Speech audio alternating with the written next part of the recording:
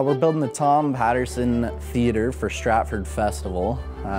This is one of their iconic theatres. It's a Shakespearean theatre, a little different than the other theatres they have. It's more of an arena type layout versus the stage at the front and all the seating behind. We're building a brand new 4,000 square meter, 2-story, 650 seats, iconic theater for them. All over North America, people will be coming here. This is to take on Chicago and other play type towns that have a good tourist draw. They want to be the best of the best. So Stratford Festival started out by hiring the correct architect. They've gone with Hariri Contarini, who has gotten fabulous buildings all over the world. And they've designed a beautiful, extraordinary building that will be the jewel of Stratford Festival when we're done.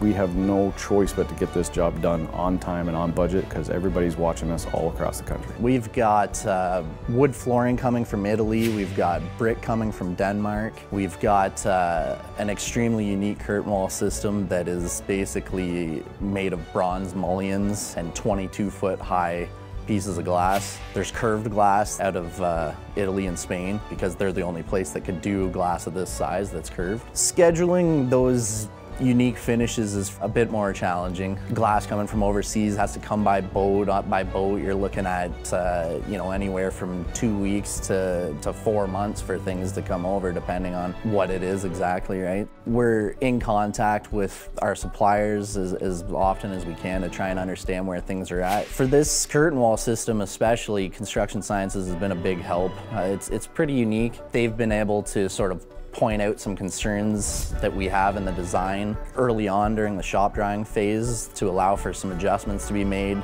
to build our confidence in the quality of the material that we're installing in this building. So it helps us you know, move forward with less risk of callbacks, knowing that we've had a second set of eyes on this in extreme detail to make sure that at the end, it's a good system. In the basement, we have very tight spaces for all our mechanical and electrical systems coming out of the mechanical room down curved hallways. We utilize the BIM and the VDC department to take control of the design, take control of the 3D model, work with our subcontractors, figured out exactly how to get every system through the building before we even put a pipe in. All of our in-house services have helped me sleep at night by backing up all of our decisions and making sure we're doing the right thing on site. I'm excited to drive by this and have this one on my resume. I'm also looking forward to coming here to check out a play once it's open.